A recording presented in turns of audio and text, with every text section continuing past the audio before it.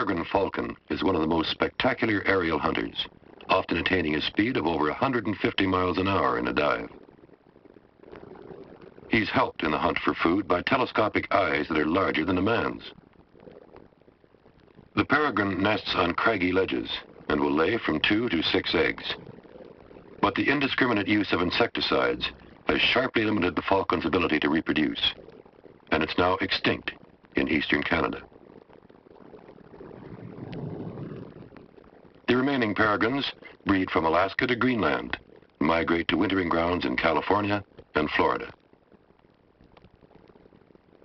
For more information on the peregrine falcon, contact the Canadian Wildlife Service in Ottawa.